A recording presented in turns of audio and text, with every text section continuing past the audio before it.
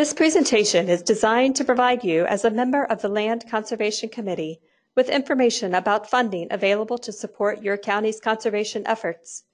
After watching the presentation, you will know more about the Soil and Water Resource Management Grant Program administered through the Wisconsin Department of Agriculture, Trade, and Consumer Protection. These grants provide funding for county conservation staff and to cost-share conservation practices installed on private land. Conservation funding in Wisconsin is available from federal, state, and local governments and from private non-governmental organizations.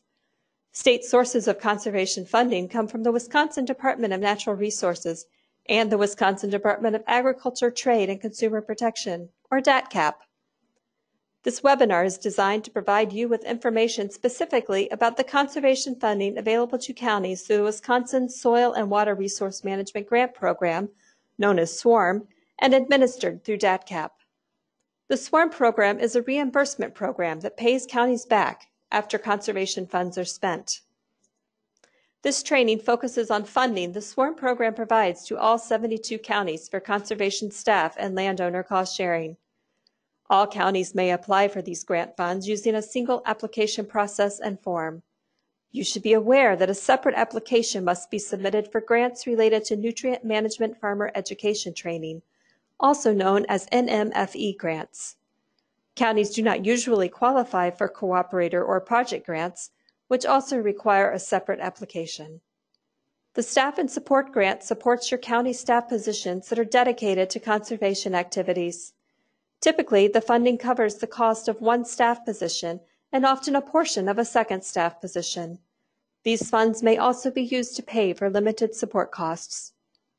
Grants also provide funding for installation of a variety of conservation practices, including practices to address soil erosion and nutrient management and manure management on a farm.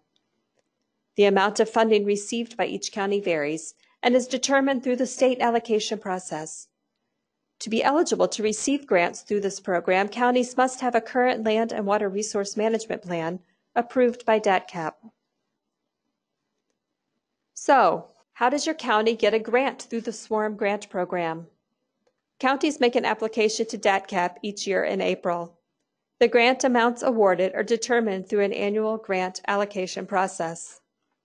Before we talk about the grant application and allocation process associated with the SWRM program, it is important to understand the source of the money for the grants.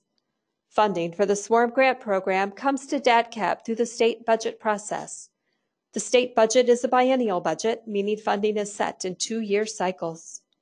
Funding for SWRM grants come from 3 different appropriations: the General Purpose Revenue Fund, segregated funds from the non-point account of the Environmental Fund, referred to as SEG funds, and General Purpose Bonding Authority. The type of funding determines how the funds can be used. For example, bond funds can only be used by counties to cost-share brick-and-mortar projects, such as manure storage facilities and stream bank restorations. The bond funds cannot be used for nutrient management plans and other annual practices. Counties prepare grant applications for multiple state programs administered by DATCAP and the Department of Natural Resources each year. The SWRM grants are just one of the programs that provide funding to support county conservation efforts. The 2 agencies review the county applications specific to their grant programs and prepare a plan to allocate available funds. This plan is known as the Joint Allocation Plan. The funding decisions are based upon a number of factors. These factors include maintaining staff and project continuity and county priorities identified in the Land and Water Resource Management Plans. Other factors include statewide priorities, such as projects targeting impaired waters, discharges to the waters of the state, the need for nutrient management planning, participation in the State Farmland Preservation Program, and soil erosion control.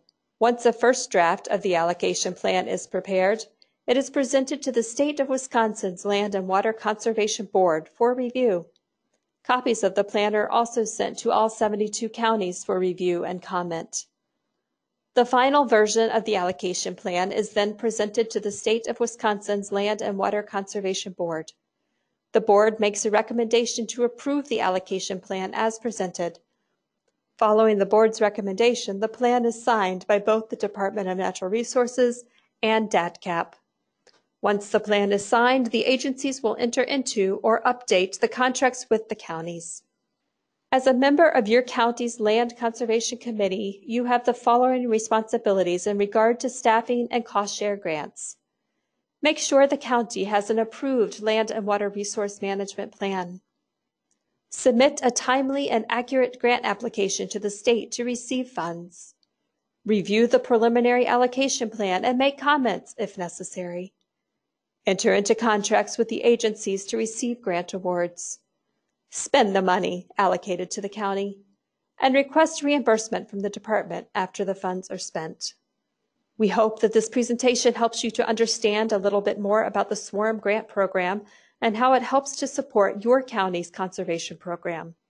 Please get in touch with us at the Bureau of Land and Water Resources at the Wisconsin Department of Agriculture, Trade, and Consumer Protection for additional information.